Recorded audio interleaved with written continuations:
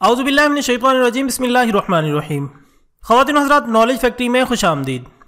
नाज़रीन इकराम, जहाज़ को महवे परवाज़ देखकर इसमें सफ़र करना तो हर किसी का ख्वाब रहा है, मगर मेरे मुल्क के कुछ नौजवान ऐसे भी हैं जो कमेंट्स बॉक्स में डन लिखकर जहाज़ के उड़ने की ताक में रहते हैं। खैर, अल्लाह इनका हामी व नासिर हो। नाज़रीन इकराम, अब बात करते हैं कि जहाज़ गुजरने के बाद आसमान पर सफ़ेद रंग की जो लकीरें बनती हैं वो किस वजह से बनती हैं, और मज़ीद यह कि जहाज़ की लैंडिंग के दौरान कानों में दर्द क्यों महसूस होता है। नॉलेज फैक्ट्री के दोस्तों, जब गर्म हवा अचानक ठंडी हो जाए तो फोग की शक्ल इख्तियार कर लेती है, और चूंकि जहाज़ के सिलेंडर ब्लॉक में पेट्रोल और ऑक्सीजन का आमेज़ा चलता है और जहाज़ मंजिल की तरफ रवां दवां होता है, इस अमल में ऑक्सीजन का कुछ हिस्सा जलने से बच जाता है और यूं ये गैस सैलेंसर के जरिए बाहर निकलते ही ठंडी हो जाती है और फोग की एक लकीर बन जाती है। आपने देखा होगा कि ये अमल सर्द मौसम में बहुत ज़्यादा होता है।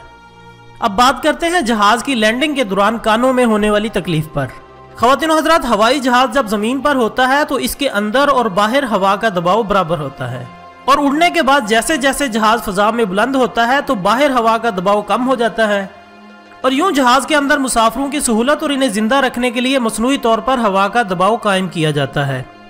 यही वजह है कि जहाज़ की खिड़कियां नहीं खोली जा सकती और दरवाजे भी बंद कर दिए जाते हैं।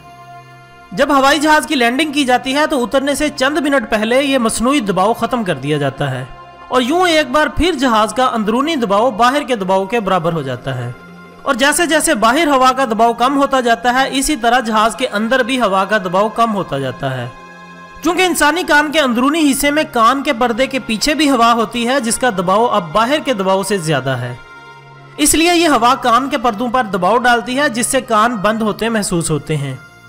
और अगर अंदरूनी कान में बीमारी या एलर्जी की वजह से पहले से सूजन मौजूद हो तो इस वक्त कानों में दर्द भी होने लगता है।